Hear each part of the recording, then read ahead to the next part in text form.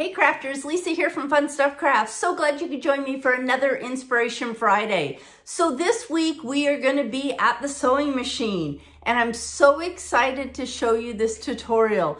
This particular item I have seen at so many craft shows and I keep getting pop-ups on like Facebook and different social media channels that you can buy a template to make these.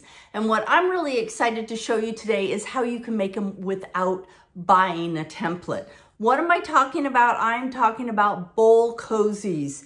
And these have been so fun to make. And what I'm going to show you today is how to make them so they're reversible. And I just think that is such a great idea. So I received one of these quite a few years ago as a Christmas gift, and we use it, especially if I'm doing soup. It is just perfect to put a soup bowl in.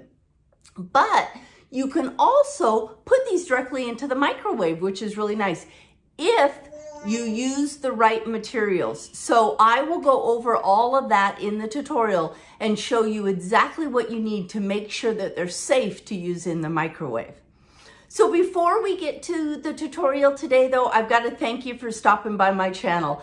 I so appreciate it each time you stop by. And hey, if you're new to my channel and you like this tutorial, make sure that you subscribe, even like it, which would be great. And then of course, click on the notification button and YouTube should alert you each time I upload a new video. So give me a second, I'm gonna get my camera angle changer. I'm gonna meet you right over here at my pressing cutting station, and we're gonna get going on this project to show you how to make these great reversible bowl cozies.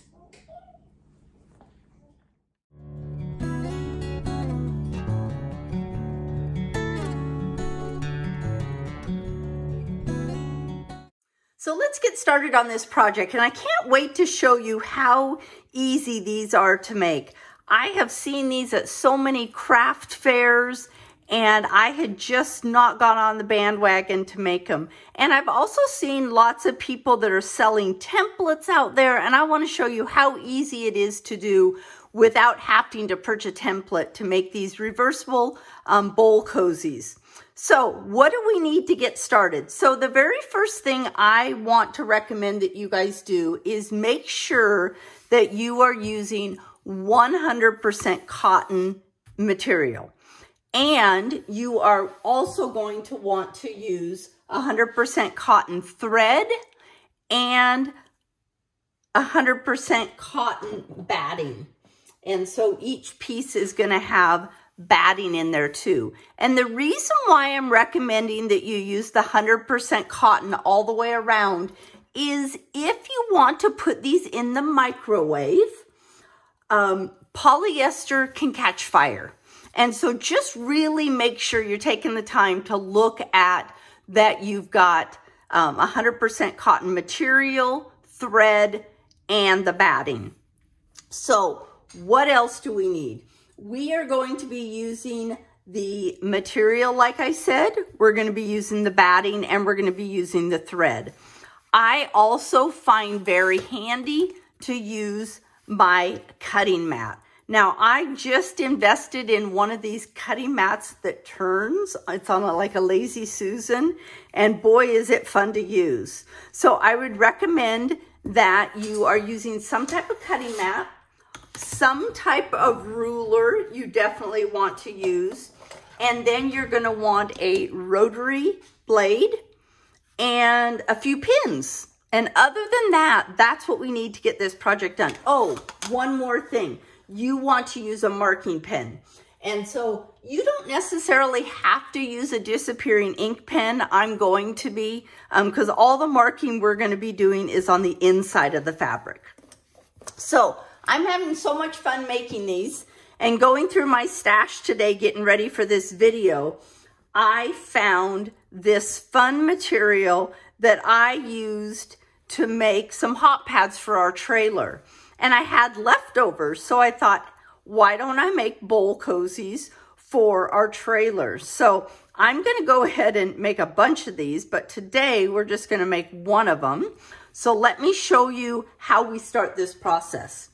So you are going to cut out 10 by 10 pieces of 100% cotton fabric. Now, I like to use it where I've got one fabric on the outside and one on the inside. And then again, it can be reversible.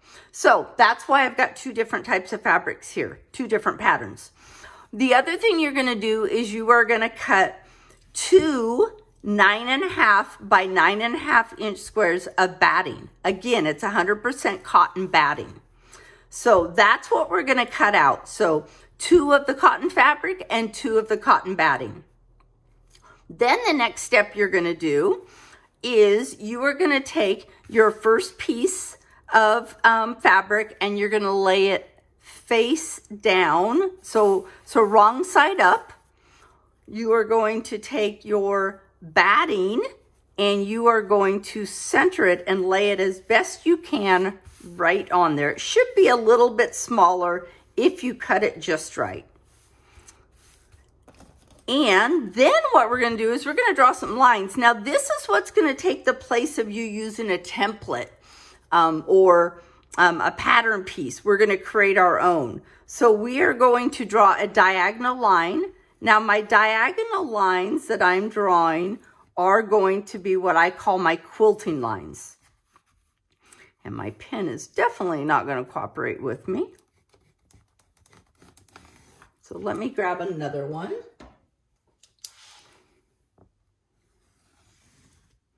And so I'm going to draw my diagonal lines. And like I said, this is what I'm going to use for my quilting.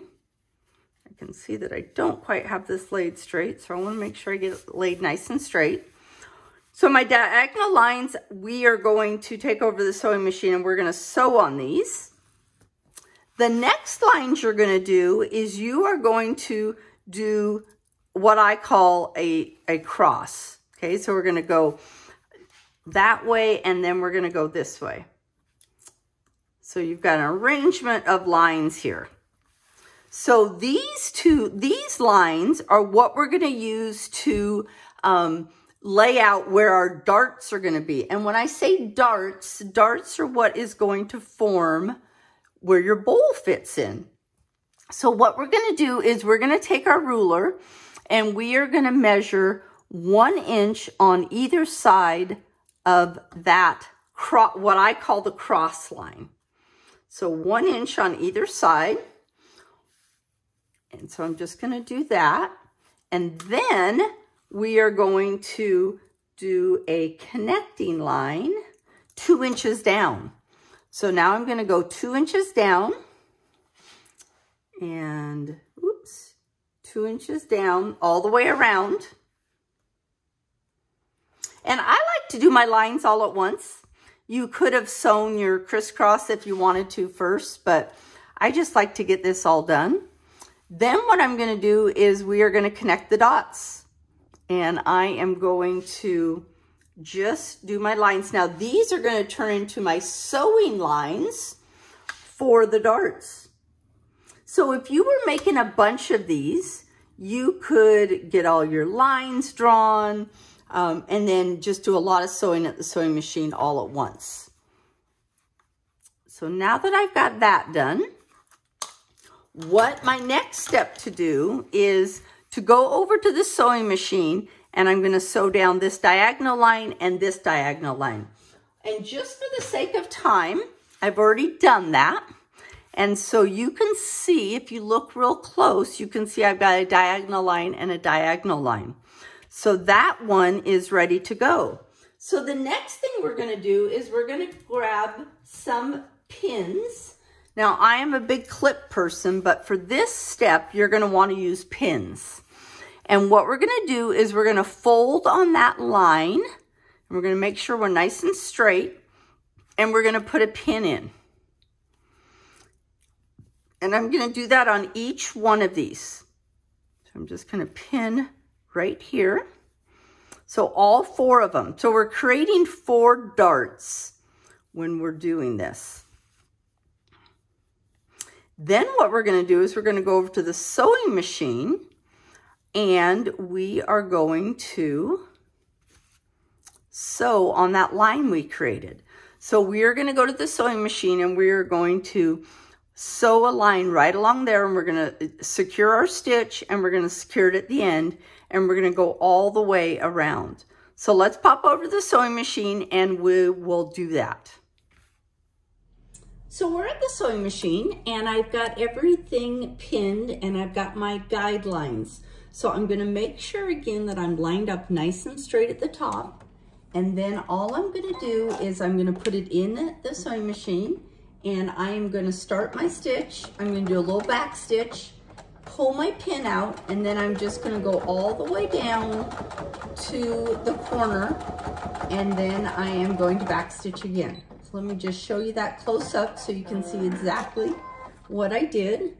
And so see how I have that stitch? And if we look on the inside, I've created a little dart there. So I'm going to go ahead and do that on all 4 of these, or I've got 3 left.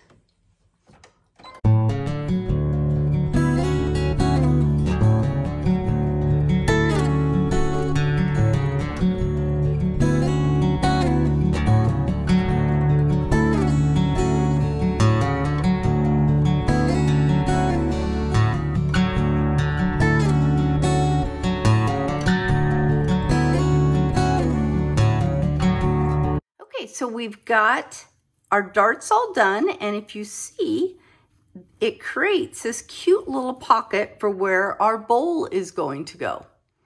So what I want to do now is I like to open up my darts. I just feel like it makes my bowl lay a little bit nicer. So I'm just going to use my scissors, and I'm not clipping all the way to the end, almost to the end. So I'm just going to go ahead and open up each one of those. And you guys will notice that I went ahead and did the contrasting color also. So I've got 2 all ready to go. And for my next step, I definitely need both of them. So let's go ahead and just get these all opened up. I've also got my iron here all heated up, ready to go. So I'm just going to clip a little bit of threads here. I always like cut my threads as I go. Some people would say you don't need to worry about the inside ones because no one's going to see them, but Lisa still likes to clip her threads. So let's go ahead and get those all clipped. And then what we're going to do is we are going to hook these together. First, what I like to do is just go ahead and give that seam just a quick little press where we opened up the dart. And that way, this is your one opportunity to really iron that and give it a nice press. So just like to do that. So I'll do that all the way around. And then we are going to match these together and hook them together. The project goes together really quick, you guys.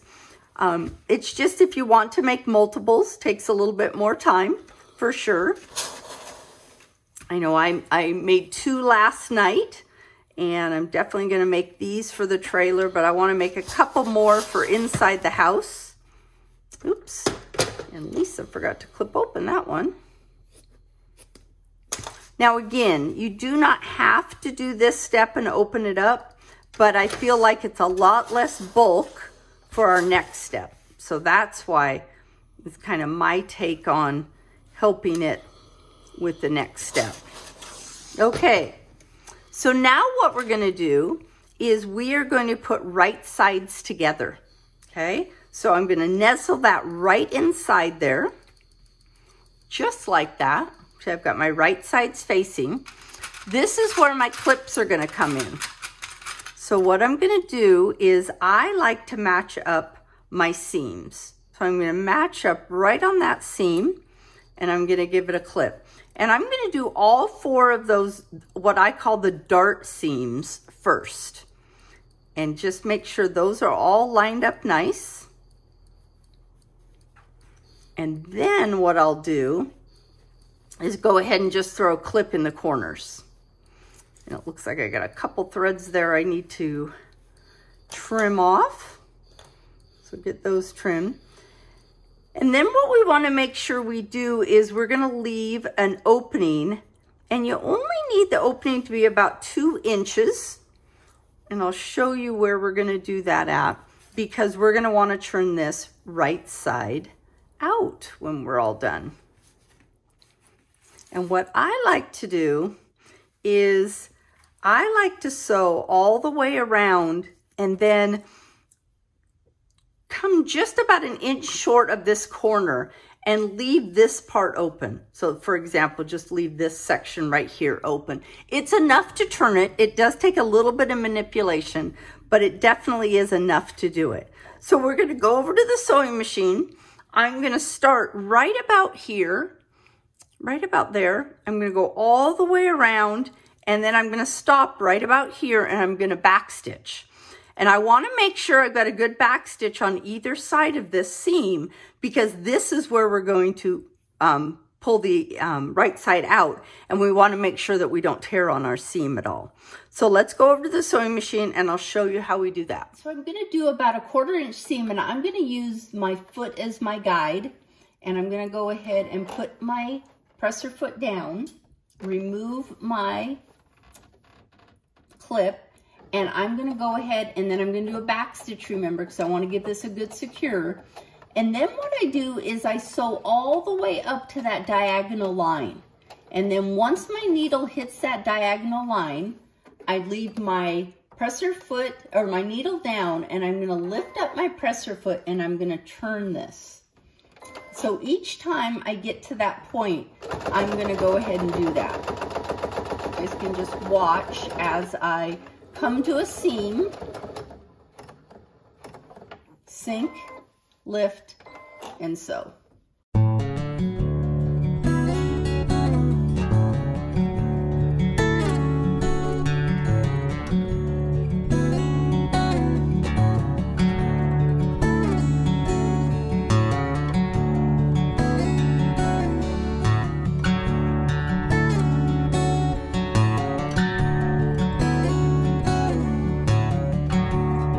So I have it all sewn now.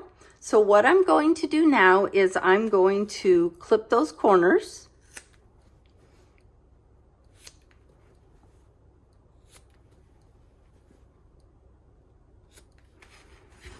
And so we've got our corners all clipped. One more thing I want to do just to help with some of the bulk, either if you have got pinking shears, I'm not sure if you've used pinking shears before, but either pinking shears, or I love my gingers that have got a blunt nose. I don't know if you guys can see that, but it's not, I've got a pair that have got sharp, but this one's got a blunt nose.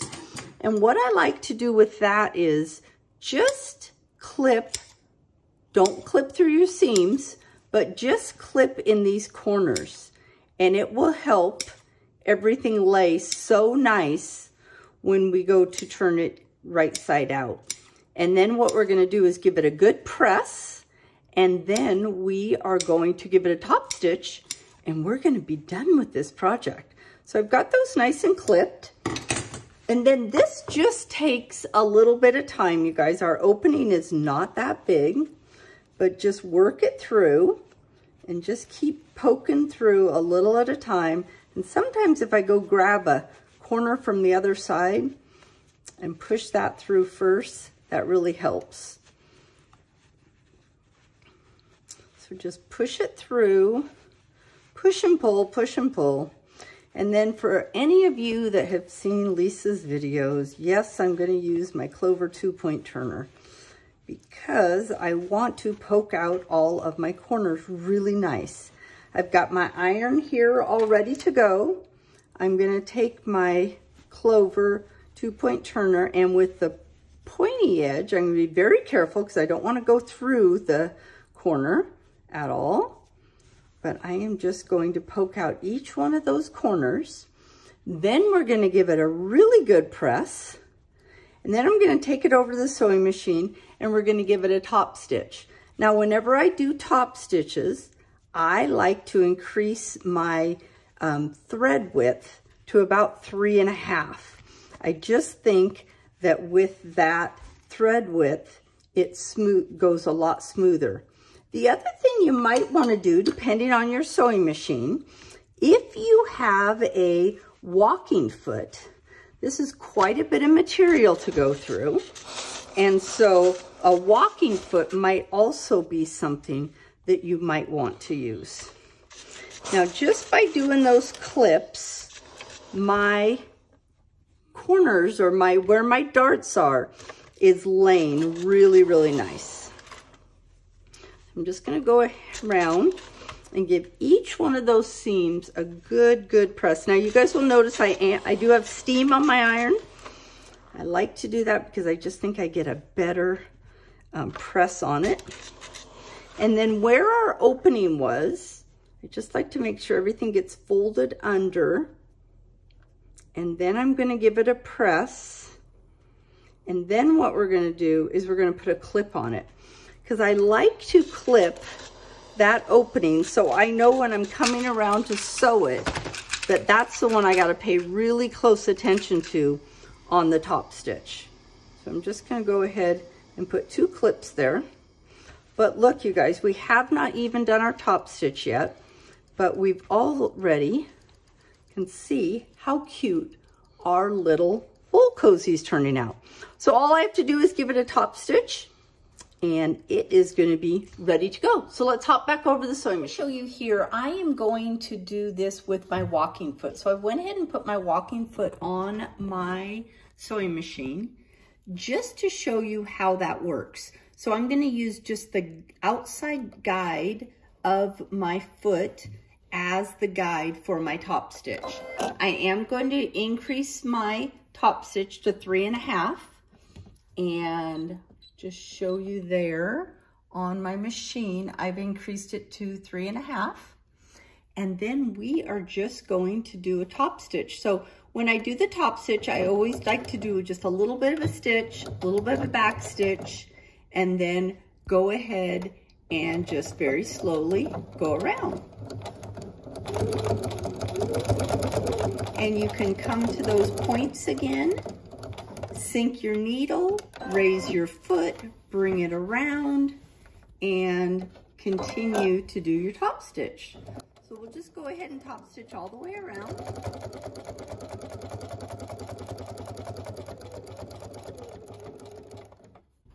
Now this is where I'm coming to where my opening was. So I'm going to be very careful here when I'm doing my top stitch, just to make sure that I grab those edges.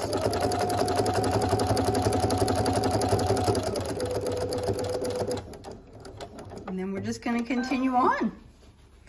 And I will meet you back over at the sewing table when I have this all done. And there we have it. How cute is that? So all I'm going to do is clip my threads. I'm going to go take these in the house and put them in a bowl so you guys can see what they look like. And let me know what you think about this bowl cozy project. I just love how these all turned out. All just a little bit different. And I love that we can make them reversible. So how fun is that? Changing what it looks like. Thanks for joining me for another Inspiration Friday. And here it is. This is that blue one in my gray bowl, and then the reverse of it in the white bowl. So these are great for these dinner size bowls. But if you want to learn how to make a larger one, make sure you check out my blog post, and I'll tell you how you can alternate the sizing so that you can have a larger bowl. Thanks for joining me for another Inspiration Friday.